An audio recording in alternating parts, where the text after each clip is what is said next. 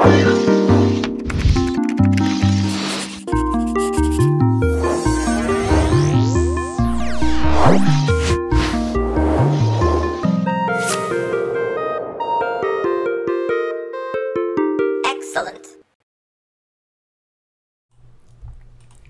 what's up? And welcome back to another 3D Hangouts. My name is Noah Ruiz. I'm a designer here at Adafruit, and joining me every week is my brother Pedro. Good morning, everybody. I'm Pedro's Creative Tech here at Adafruit, and every week we're here to share 3D printed projects featuring electronics from Adafruit.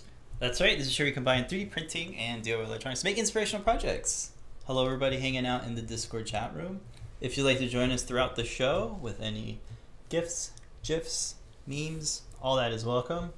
You can hit us up on the live broadcast chat room in the Discord server. The invite URL for that is discord.gg/Adafruit. Is that good? Hanging I feel like I out haven't done the with show in a minute. hanging out with everybody in all of the chat rooms we are in, the YouTubes and the Facebook, Periscope, Twitch, and of course Discord. Giving shout out to everybody hanging out. Good morning, Mr. Certainly, Vince, Yanni, to Wester, Mr. Certainly, I think I already said. Blitz City DIY, Liz, hello. Seeker, And everybody Wired. else. Switching to the other chat rooms. Good morning, everybody. Good morning, good evening, good afternoon to everybody hanging out all over the world. Yeah, we have a fun show today. Lots of interesting demos and prototyping stuff. So we'll get through the housekeeping in the beginning of the show. And then we'll jump into this week's product that we're taking a look at. We have lots of LEDs, thousands of LEDs. They're all on my face right now. For this thing. Yours literally has 1,000. Mine has like several thousand. Lots of LEDs. There's so many, they're like dust. It's just everywhere. Literally.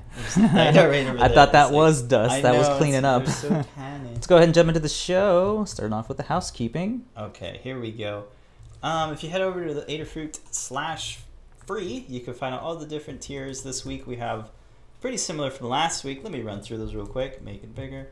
For orders, if you spend $99 or more with Adafruit, you're going to get a free half-size Perma Proto. If you spend $149 or more, you get the half-size Perma Proto plus a randomly selected Stemma QT breakout board. If you have an account with Adafruit, we'll make sure you don't get the same one twice.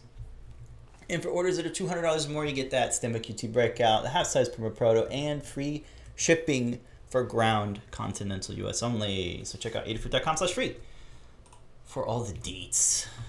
Help is wanted. Go to jobs.adafruit.com if you want to see all the listings that are available. If you're a maker in the market for a maker gig in this gig economy, check it out at jobs.adafruit.com. This week, the latest posting I'm seeing here is a PS4 to PS5 custom controller mod, and this was posted by Happy Cat Productions. It's a freelance gig, so check that one out. And that was published earlier in this month. Lots of other excellent ones as well, so check those out if you are in the market for a new gig. Or if you have a project and you want some makers to help you out with it, you can post it up for free. That's jobs.adafruit.com. Okay, this is a fun one. We're inside this little computer. Shout out to the new newsletter. This is a once-a-week newsletter. It's a great way to get all of the latest products that are added in the Adafruit shop in your inbox. So that's really cool. How's my audio? Is it okay? It looks low. I gotta say it looks low. You're good. You're good? Okay. It just looks low on my end, huh? It's like look how low it is. It's like, it's normally this much? Why is it so low?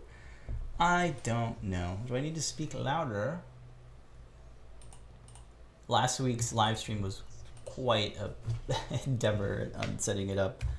Anyway, this is what it sounded like. Let's go to the next.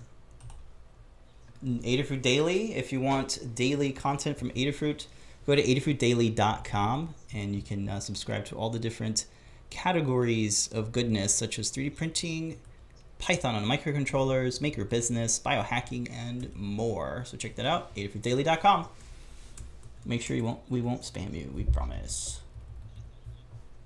Shout out to all the 9,000 folks who have subscribed to the Python on Microcontroller newsletter. If you have a Python related project, you can get it featured on the newsletter.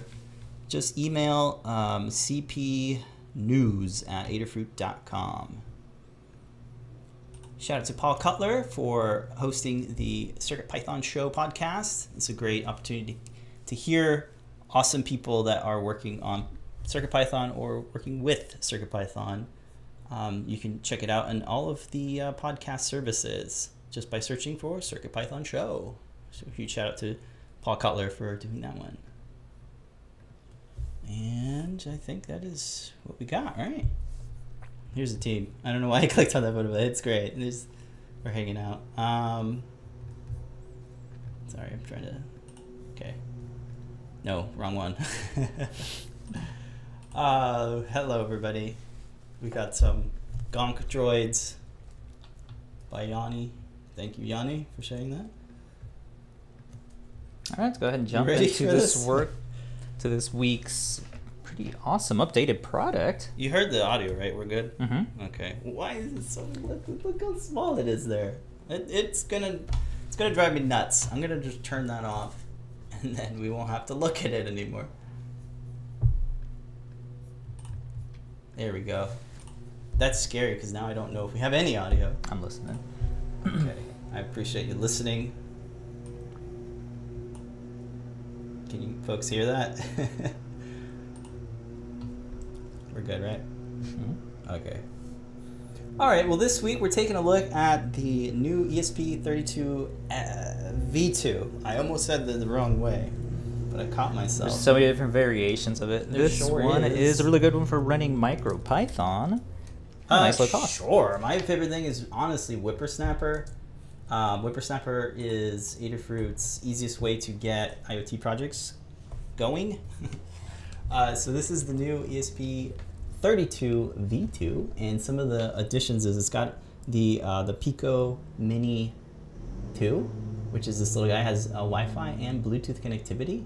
It's a small package, so there's a lot of room here for the mounting hole, so I have it mounted to our little 3D printed Lego stemma brake mount. It supports Lego studs, so you can make a fun, quick project with just kind of moving these around, sticking them around. So I have a stemma QT sensor here. This is the ATH 20 temperature humidity sensor. And what's great about it is you can just plug and play different stemma sensors now. The version 1 of this ESP32 Huzzah board did not have a stemma connector, so this time around, with the smaller package, it now has all that room for awesome things like more RAM, your stemma QT, and even a little NeoPixel and an extra button here. This is a software button that you can play with. But yeah, you get all of the pinouts here. I'm going to take this off. Mounting holes is awesome because you didn't have them sort of on V1. You know it's V2 because it says V2 in the background. Lovely silkscreen, either by Lamar and or Phil B. And yeah, it's a great little piece of kit. It's a really nice feather that does Wi-Fi and Bluetooth. So we will take a look at setting it up on Whippersnapper. Whippersnapper is free. It's in beta right now, but it's definitely usable. So check it out at io.adafruit.com. Here I have our ESP32 V2 dashboard and Whippersnapper. I have set it up, and in your Whippersnapper dashboard, you get a glance at all of the hardware that you have kind of played around with. And what I want to note here is that each board, you can see exactly what beta number it's on, which is super cool. You can see they're all offline because they're normally battery powered or plugged into the wall, so I don't have them online, but you can see here the 32 is online. That's awesome. And you can see it's out of date. So I'm gonna go ahead and click on it and update it. So if you want to update your hardware, maybe you were playing around with Whippersnapper a few months ago. It seems like we got betas like every week maybe. So to update it, we're going to go to device settings, and here you can change the name of it. You get an idea of what it looks like. I'm just going to click update, and we're going to update it live. Hopefully it works. If not, we will report the bug. Yeah. Maybe I should have tried this before the show. I think it's updating. I don't have a clue as to what it's doing, if it's doing it or not. Anything? Maybe it's a Safari thing. That's what I was gonna say. Yeah. So it is in beta. But what's cool is that right away you can start playing around with some of the things. It's got a built-in LED, and you can add all of these components to it if you want to start playing around with different sensors and components. Right now we have a handful of Stemma QT breakouts. Here you can see the AHT, a BME 280, and a couple other ones. And we also have a learn guide on adding your own. So if you want to add your own, you can follow through Brent's learn guide and create your own component if you want. I'd really like to get the battery monitor on here so that I can find out exactly what my battery level is, because I'm always afraid that the battery is going to die. So it'd be cool to have this hooked up to the battery gauge, the battery monitor Stemma connector, and then have a sensor tied to that so you can kind of monitor the thing. I haven't walked through it, but it's definitely able to do so. Over here in the I2C component page, it walks you through installing or setting up your own component in Whippersnapper. There's also a dedicated Whippersnapper guide that you can follow along with if you want to see what's supported and stuff. But yeah, that's a quick look at the stuff. I have a dashboard as well that I've created. This just gives you a visual indicator of like plotting the humidity and temperature in a little pie graph thing. Not a pie graph, but a line graph. You can see here over time. It's tracking it every minute or so, every 5 minutes, I think. Yeah. Okay. Yeah, and you can update if you want to pull it every 10 minutes or whatever. You can change that here every couple hours or so. Cool. Yeah, I really like the HT temperature sensor. It seems to work with just about all of the boards. So, yeah. So that's a quick look at the ESP32 V2. If you got yourself one, definitely check out Whippersnapper. I recommend trying it out. It's really fun and easy to kind of start plotting data in like a few minutes. Real quick question from Vince asking how stable are these Wi-Fi boards over a long period of time. He's been using the ATC Wink 1500, but would love to try something more affordable. Yeah, sure. They're pretty robust. I have here an air quality sensor that's been on for, I don't know, a couple years now. Since we released the project? It's out, yeah, it's outside in the front of our house, and it's just been on for, I don't know how long. It's been on for a while. At least 2 years or more. Yeah, I need to take a look at it though, because it's just sitting out there, but I think this is the latest data. A while, depending on your Wi-Fi router and stuff. Our router goes down, up and down, so it might be offline right now. But yeah, this is kind of a testament to like, yeah, it's pretty robust. And this is actually the ESP32 V1, I believe. Let me do a quick look in the learn guides and see what that was. Do you remember the name of that? Air quality sensor? There it is. Air quality sensor, 3D printed enclosure. What's the oh, it's the, okay, so we used an M4 and the ESP32 Wi-Fi coprocessor. So that's like an add-on if you want to add on. It's not the same chip. It is the ESP32, but it's not the Pico module like it is here. So I don't think this one does Bluetooth. But yeah, this is another option. If you already have a microcontroller like the M4, the M0, this is a good way to kind of get that, just kind of add on Wi-Fi. You can see this module is bigger here. It's the W-Room 32. And speaking of the Pico module, running pretty good this whole time. Yeah, we have it running with the BME 280 or 680 and the the air quality breakout, the PMSA003i. It's a nice air quality sensor. Yeah. Anyway, what's up? Is that good? Yeah, we're going to take a look at the Pico module, the 3D models for it. Yeah, so as a part of the new board, we tend to make a 3D model of the PCB itself. So here it is. Here's the learn guide for the ESP32 V2 Feather. All the lovely documentation that you are grown to accustomed to. Under the downloads, you can see the schematic and a screenshot of the PCB in Eagle. And really what you can do here is find out exactly what the data sheet is for any given module. In this instance, it's the Pico Mini 02. So I was able to pull this up, and here's 2 different flavors of it. So I know it's this module, the ESP Pico Mini 02. So what I recommend, if you're ever making a 3D model for your component, for your board, definitely check out DigiKey. DigiKey, I searched for the ESP32 Pico Mini 02, and here it is. There is no photo for it, but there is a data sheet, it's a PDF, you can check that out. But my favorite thing about DigiKey, you scroll down here, under Documents and Media, 90% of the time your components have a link to a CAD model. So here is a link to a step file, that's a 3D model format, from SnapEDA. So here it is, SnapEDA.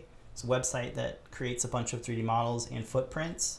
So if you wanted to spin up a new board and you didn't have the footprint and you didn't want to draw it for 3 hours, you can just download it from SnapEDA. So I have an account. It's free to do so, and then they have these models here. You can kind of revolve around and just get an idea. Like, yeah, that's the right package. That is definitely the right one. All the footprints are there. So I downloaded it as a step model. And I'm going to start modeling it. You can grab the Eagle CAD file that's linked here. So under the downloads page, under files, you can see here there is a PCB file on GitHub. So I will download this, open it in Eagle, and use the Fusion 360 convert thing. It just kind of spits it out as a 3D model, and then I can map all the components. Yeah, and I will be using the component from SnapEDA. So that's just a look at what I'm going to do today. Yeah. But the mounting holes for the Feather are pretty standard, and it just worked out of the box with this one. Prior to this one, I think I had a Feather RP2040 in here, and it has kind of the same mounting holes. So that's another awesome thing about Feather ecosystem. If you already have a 3D printed thing or a project that has mounting holes for the Feather, your ESP32 V2 will just fit. How about that? Yeah, and I can be confident to disconnect this because it's battery powered here. So there you go. Cool. So sign up to get notified when these are back in stock. We had a short stock of them. But we're working on getting more. And this is kind of Espressive. Shout out to Espressive. They're kind of the only chip you can get right now. The Espressive and the RP2040s. Should be coming back soon, so make sure to sign up on the product page. Put the link to that. It's a PID 5400. There you go. And I think that's it for this week's cool look at new product. Yay! Hope y'all like it. Woohoo! Should be cool. All right, let's go ahead and jump to this week's prototyping. This week we have an update to that little connection machine we've been working on with Phil B. This is one of those iconic giant computers. We were like mainframe back in the, what, 82 is when it came out? Made popular on lots of films, one of them being Jurassic Park. It's featured in the back. And here is Lamar and Phil. I think Anne was there too when they checked out the museum of, what is it, the MoMA? Yeah, the MoMA Museum in New York. Yeah, you can see how big it is there. Lamar for scale. And you can see that the LED matrices on the back are displaying like system load. And beyond that, Phil B is going to add some cool audio visualizers and some of the animations that we're seeing in the Jurassic Park clips. So a nice little smooth animation. I'd go up to the bigger one since it's so big. It fits right in the palm of your hand. This is, of course, fully 3D printed. It's in 3 parts. We got your front, your back, and your bottom. It is being powered by a Raspberry Pi. A little bit overpowered, but Phil B is going to work on a one that'll work on a microcontroller if all you're going to do is display the matrices. You can see on the inside here where the Pi is mounted and how all of the cables are all connected and running on a couple of the headers down there. Nice and removable. Little back panels here with ample amount of ventilation, since a lot of the like the detail here, these cool little triangular vents, were supposed to like bring in the air and then like push it out through the top. So got all these vents all over the place, and then even on the bottom here to make sure your Pi is nice and cool. You also have a bunch of mounting options on the inside, so you can add an additional fan. And where am I? Right there. So we can add brackets to add the fan and like sort of do some circulation inside there. Of course, the front here, you can see how we're using the black LED acrylic to have that nice diffusion effect on the matrices. So we're using the Charlieplex matrices. Where is a loose one? They're 9x17, 16, something like that. So you have the LEDs and then the driver backpack on the back there. These connect together and just press fit onto the front there. And the black LED acrylic just slides right in like that. Give you that nice little diffused look. And what else can I say about this? Really nice Octoprint case is what I'm going to use this as. And the microphone that Phil B is going to use is just a little USB one that plugs into the back, so you can do the audio visualization. Yeah, so there's going to be a couple of different demos. Right now, I think this is showing the activity of the Pi. Is that right? I think it's like fake activity, but he's going to actually get some system load info in there. That's cool. All right. Yeah, so all of these are daisy chained together with I2C. Yeah, so just 0 clock and 0 data, 2 data lines, voltage and ground. They plug into what? Just the headers on the Pi? Yeah, it's just plugged into the headers, and then you're doing some addressing for each matrices. On the back here, we'll show it in more detail next week.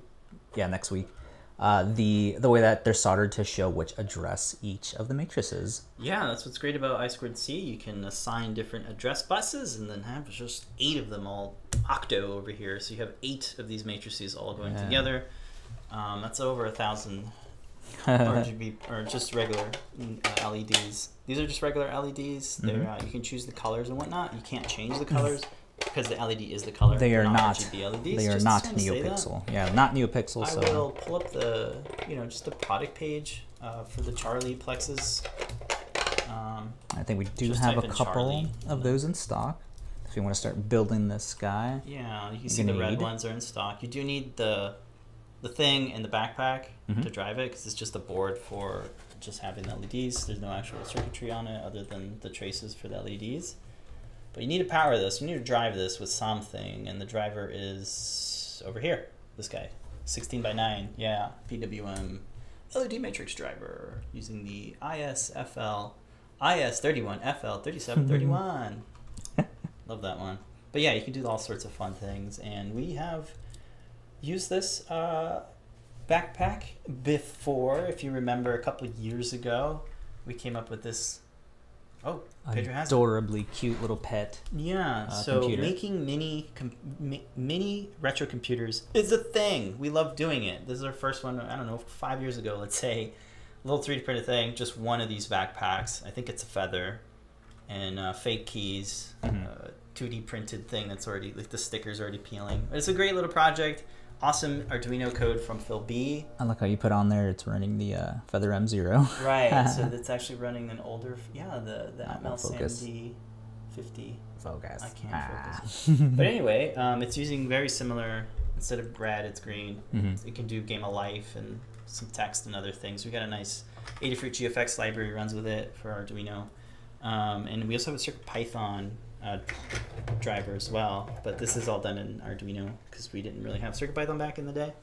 Mounted about the exact same way with the little nubbins. Oh, really? With the cool. standoffs on the back there because you can't really get the screws in there once you attach the backpack. So everything is fully removable, completely modular. So if you wanted to swap these out for different matrix-y color, you could do that. Or if you just want to do away with it and have the case be something completely else, yeah, plenty of room for a ton. My favorite pie case so far. Yeah. It's such a cool pie case. Right, definitely gonna keep this around. If not an Octoprint case, at least with the when he moves this over to CircuitPython on one of the feathers or a Pico, definitely have this as a nice little display, like our cool little LED matrices in the background there.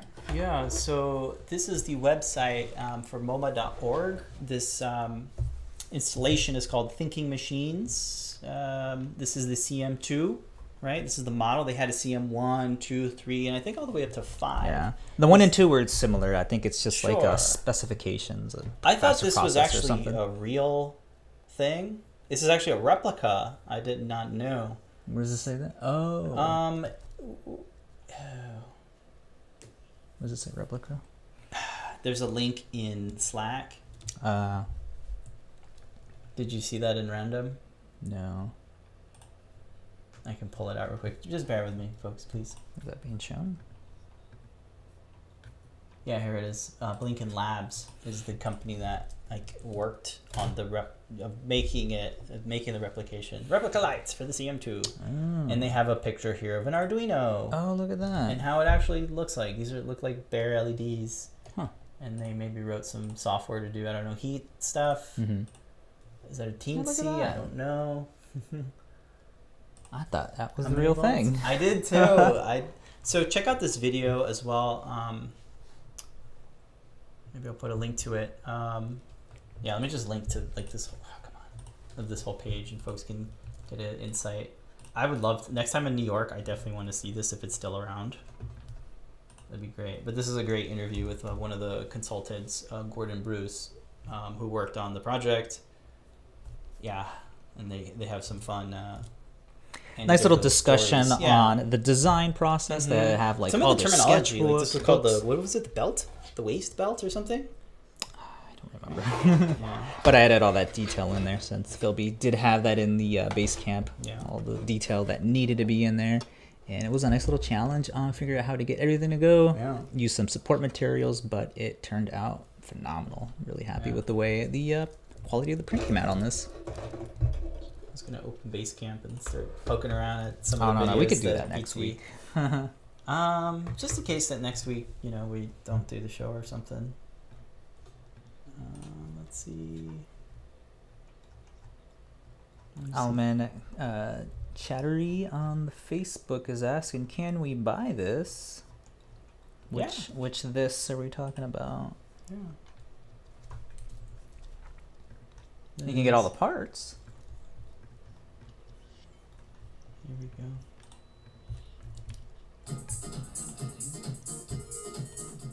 I approve.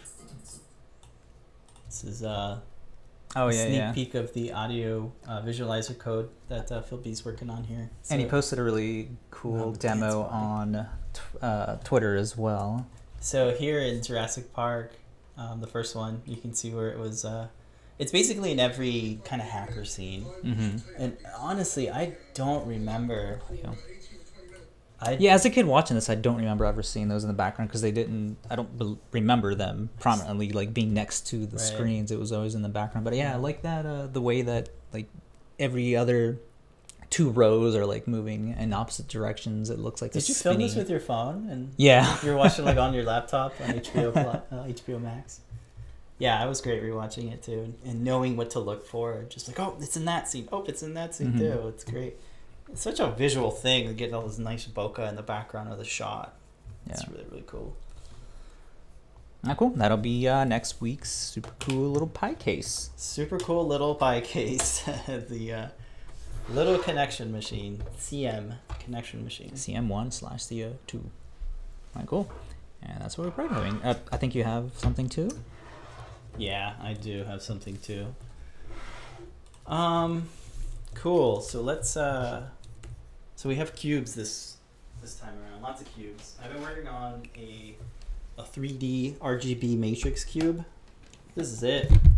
We're gonna have two versions of it.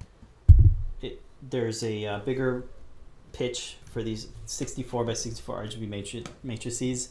Inside here, it's kind of hard to show everything right now, but Raspberry Pi is in there and a matrix bonnet. These are 6 RGB matrices panels.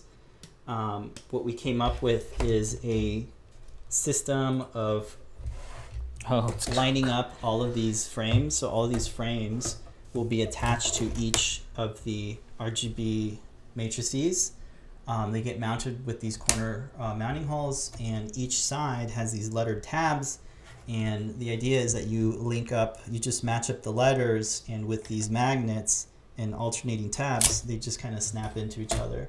It took us a minute to figure this out because we only want this cube to be assembled one way, because in the code, mapping all the orientations is quite difficult. So this is one version of it. The second version is the RGB matrix that's just bigger. It's a 2.5 millimeter pitch. This one is the 2 millimeter pitch.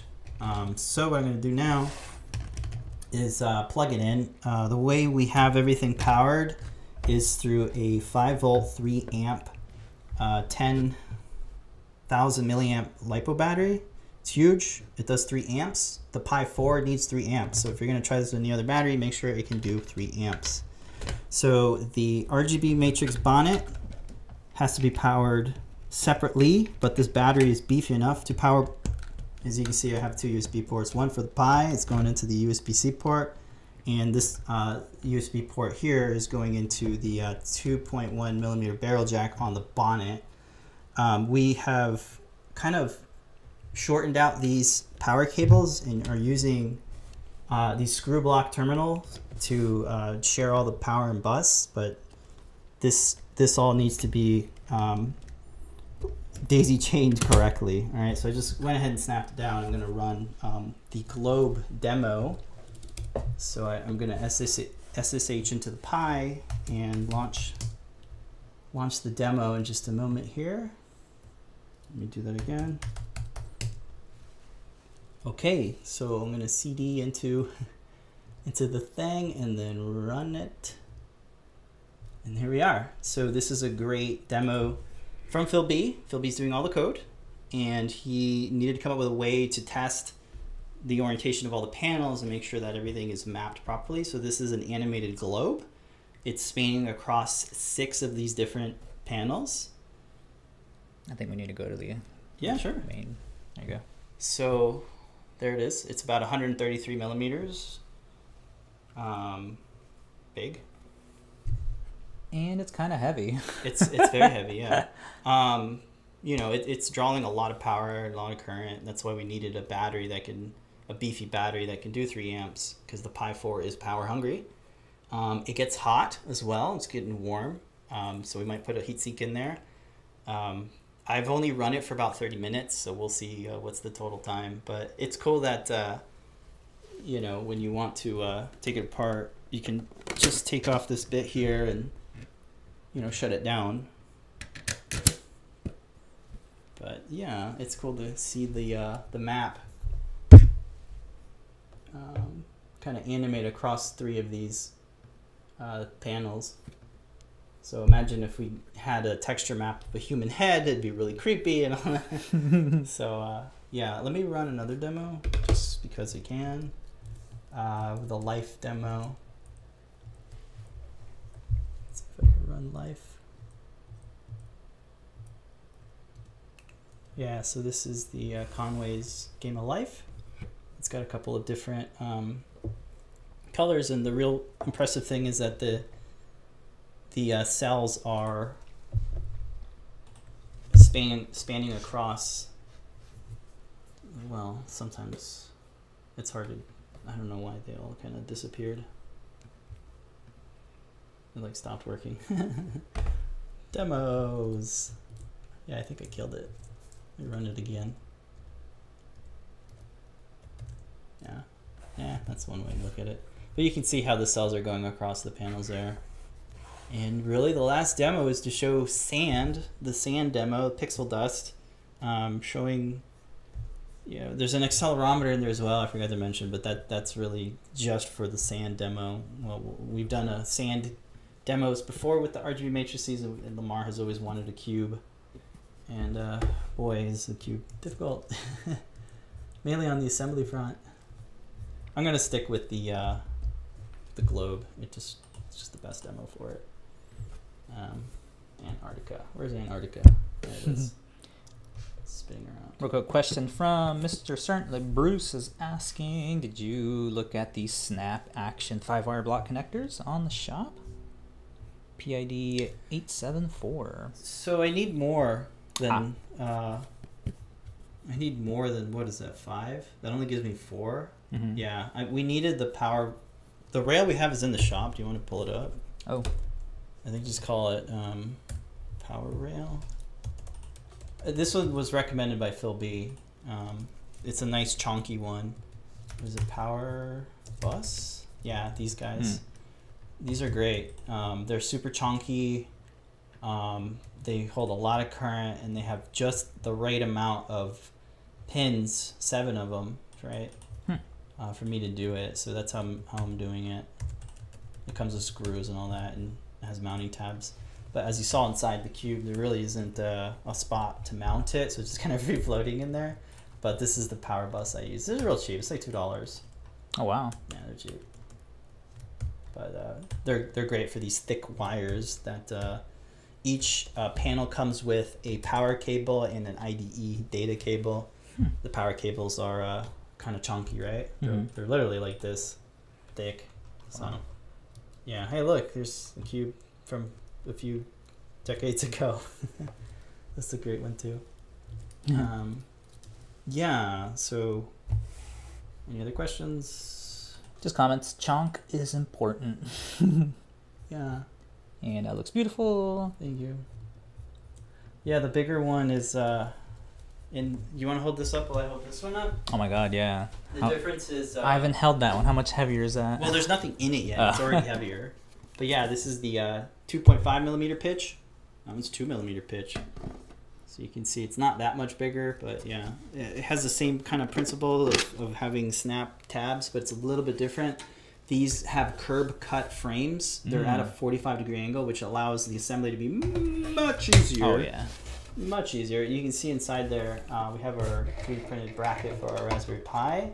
Same thing with magnets, that just comes out. The accelerometer goes in the middle here, so you can see these 4 standoffs, and there's just magnets there. There you go. And then these corner brackets here are all secured with screws because you have these really nice heat inserts embedded inside the frame, the curb cut frame. For the smaller, like I said, we had to recreate the frame. So that was vastly more difficult than this version. I think though the smaller the panel, the more expensive it is. So you know, it's one of these very costly builds that kind of just shows that you can do it. But that's I think 2 weeks out, 3 weeks out. Nice little flex video. Very cool. Yeah, so that's what we're prototyping. It's nice and warm now. You got the whole world in your hands. I'll be gentle with it. Yanni says, looks like a Lego. And to Wester, so the Earth is flat. Yeah, flat, but in 3 dimensions. Cuboid. Yeah. Hey, that's a cool demo that Yanni posted in the Discord. That is cool, yeah. Maybe that's we'll sweet. That out. Wow. That looks dope. Yeah. Check out Discord at discord.gg/Adafruit to check out all these sweet memes. I had this as a Minecraft block, which looked really cool. I also played around with the Portal cube. 3D Tetris, yes. 3D Tetris would be cool, yeah. But remember the accelerometer, so it'd be cool to do some sort of accelerometer funness. Oh yeah, and then Mr. Foamy Guy is saying that, yeah, it's great for the manufacturers to realize these are likely to be used by people wanting to make cubes and angle the frames and make it easier. Yeah. It's a little bit tricky to get these overseas with everything going on, but Lamar managed to snag a couple. To really get them, yeah, they were like on the boat, stuck on the boat. Ah, Andy Calloway coming in with the important questions. Where's the 3D party parrot? Yes. That's a great idea. Must.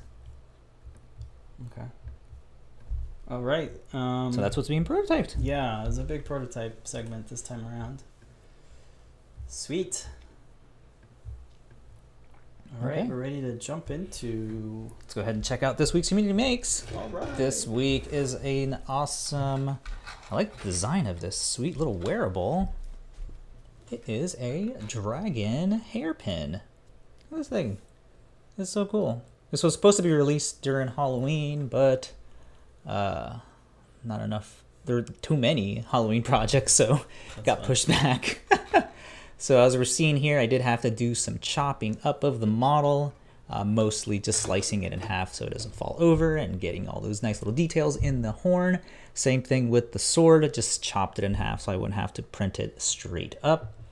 You could do a little work with like welding and then like sanding it all down if you want to get rid of that very visible jointing line there. But for the most part, it looks really good. It looks like how smooth it is.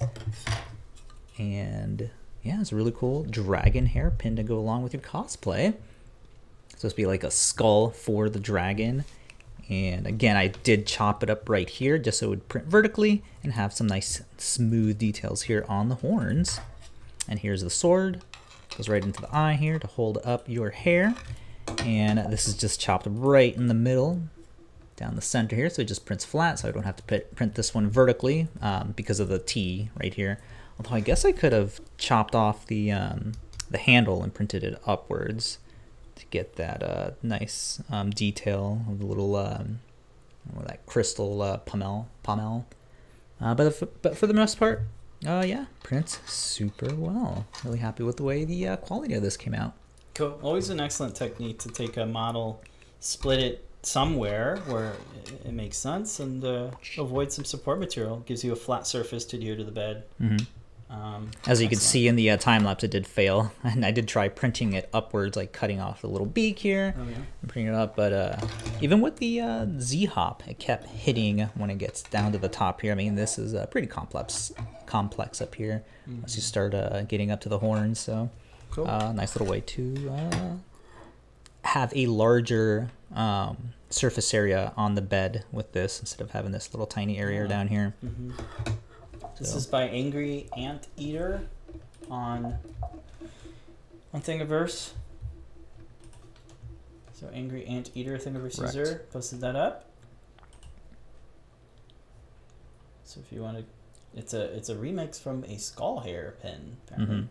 Yeah, I think we've posted this one before on the blog or did a video of it, but I think that is Angry. I thought it was Antler. Nope, Anteater bubble. Very cool. And the original model is like this. You can see. So you can split that in the middle. What'd you use to split it? Prusa slicer. Can't do that in Cura, huh? Not the way this slices it. Okay. Almost looks like there's a little cut there, waiting to be cut. Very cool. All right. Well, shout out to Angry Antler, Angry Anteater, for posting this up as a free download. Yes, I do not believe this is TSA approved. Even with this the soft, I think you might be able to cut with the edges if you here. brought that to, Yeah. with this, probably, I don't know, maybe. It doesn't look real. Yeah, you might have to leave behind the sword. And then Rolves is asking the amps that the Cube is using. I think you said 3? Yeah, the battery is a 5 volt, 3 amps. It's a nice battery. You can get it on Amazon. Just search for 5 volt, 3 amps. Yeah, we did 10,000 milliamp. There's only one that I found. There's probably more, but yeah. All of the batteries in the shop will not work because they do not go up to 3 amps. They stop at 2 amps. Yep, we tested. Oh yeah, I did. It did not work. I risked burning out my Pi, which is a very bad thing to do right now. So hang on to those Pis. Or have a backup SD card ready to go when you're when your Pi is bored completely. Oh yeah, what do you do when you've shorted the power? Yeah. Thankfully, I didn't short the power. All right, and I think that's it for this week's Community Makes. No makes this week. Yeah, we don't have any makes this week, so right, that's cool. great. Shout out to everybody who's doing it up. All right. Probably still on the beds as we speak, getting printed out. Yeah, so that's going to do it for the show, folks. Thank you so much for hanging out with us. But don't go anywhere the rest of the day. Later on tonight, Yeah, show and tell. Yeah, we invite you to come on to show and tell. Everybody's welcome to come on. We'll drop a link to the StreamYard in the Discord chat room. So if you want to participate, come in about 5 minutes, 10 minutes early. So around 7:20 p.m. Eastern Time. And then it goes live at 7:30 p.m. Eastern Time. This week, hosted by, I believe, Mr. and Mrs. Lady Ada. Unless something else comes up. Mm-hmm. And then immediately right after that is Ask an Engineer at 8 p.m. ET. Going to take a look at all the cool new products coming out, new projects, and of course, what is in the secret vault. Cool things that are being worked on. Yeah. JP is off this week. He'll return next week. Yeah. But typically every Thursday at 4 p.m. Eastern Time, check out what's going on with JP. On Fridays, we have Deep Dive with Tim every Friday at 2 p.m. Pacific or 5 p.m. Eastern. On Sundays, we have From the Desk of Lady Ada. Let's check that out. You get the Great Search with DigiKey. And then Mondays is the CircuitPython meetings. You can hang out with the CircuitPython devs and community, find out what they're working on every Monday at 2 p.m. Eastern Time. Tuesdays is JP's product pick of the week. I believe he's back, right, next week. Check out the blog posts and whatnot. That's how you'll know. I think he actually What's comes back going the on? week after, yeah. But typically every Tuesday at 1 p.m. Pacific or 4 p.m. Eastern. You got it. Yeah. We do this show every Wednesday at 11 a.m. Eastern Time. That's all I got. Yes, but we'll be on the show and tell tonight. We got foot pedal we might show off from last week. Mm-hmm. And just probably preview these guys again. Yeah, preview some of the Maybe there'll be some more code that Phil B's working on that we can show off. So definitely tune in and sign up. Show us what you're working on. Yeah. It's going to be it for this week. Yeah. Thanks everybody so much. Good luck on your maker endeavors. And don't forget to make a great day. Bye, folks. See you later tonight. See you tonight. Whee!